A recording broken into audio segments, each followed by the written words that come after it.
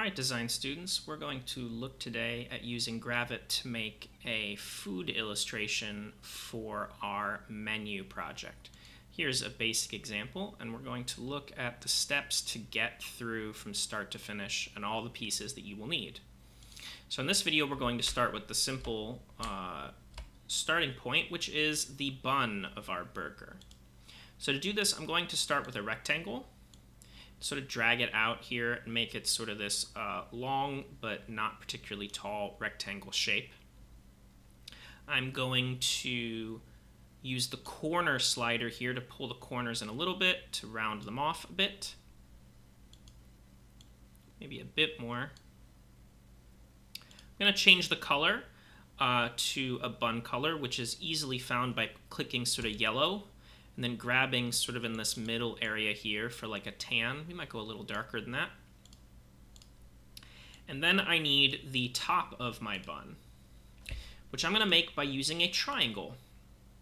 And I'm going to click in the center, on this center line of where my bottom bun is, and pull out the triangle and go till, hold shift so the bottom is flat, and go till pretty much the outside of the bottom of the triangle matches the bottom here.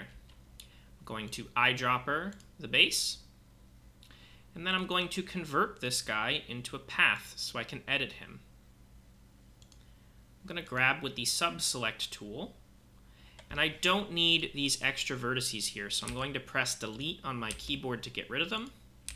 And I'm going to grab the topmost one and drag it down. That looks about right, maybe a little lower. I'm going to, with this point selected, click the mirrored option, and pull it out just a little bit to give us that sort of rounded top of the bun.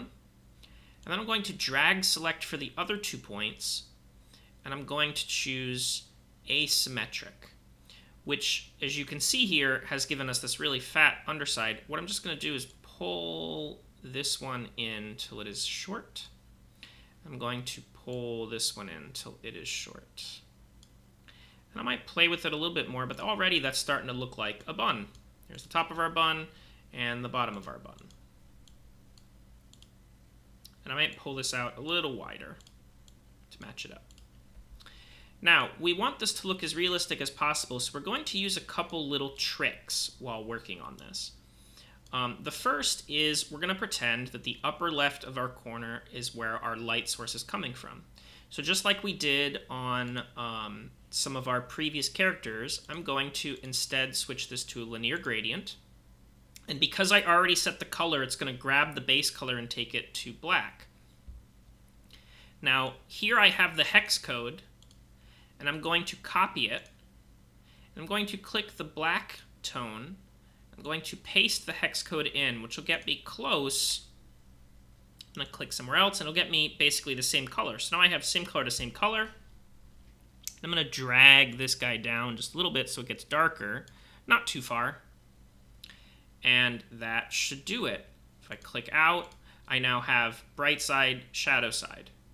Now, for the bottom of the bun, we can kind of cheat it. I'm going to, again, use linear gradient, but this time when I click the black corner here, I'm just going to eyedropper and copy from the right side of my existing bun. And if I want to make sure I get sort of as far over to the end as possible.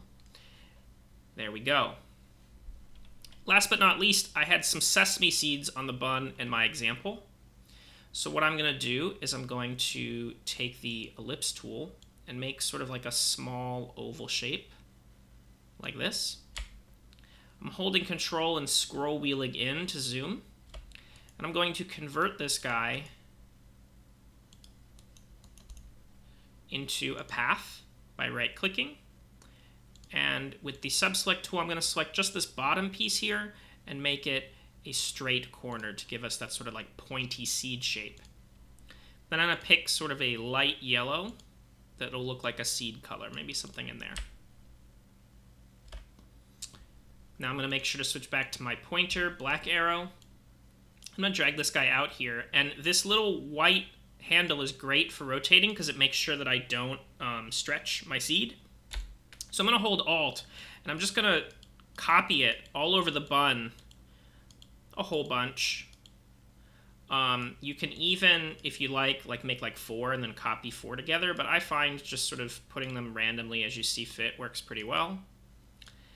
And then what you want to do is click each one and just mess with this little white bit a little bit. Make them a little bit random so they're not all pointed the same way. Makes it look a little more realistic to how the bun would really look. You just want to twist them all. You don't want any that like are right next to each other that are pointing the same way. So just randomize it a bit. Now this could be kind of a pain to have all these different seeds on here if you want to be moving pieces around in our design.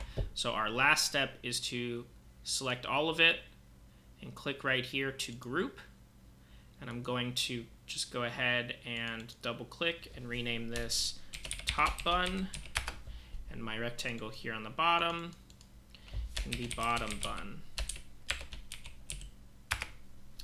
And that is where we'll stop. And in the next video, we'll look at a patty and maybe some lettuce and some other options.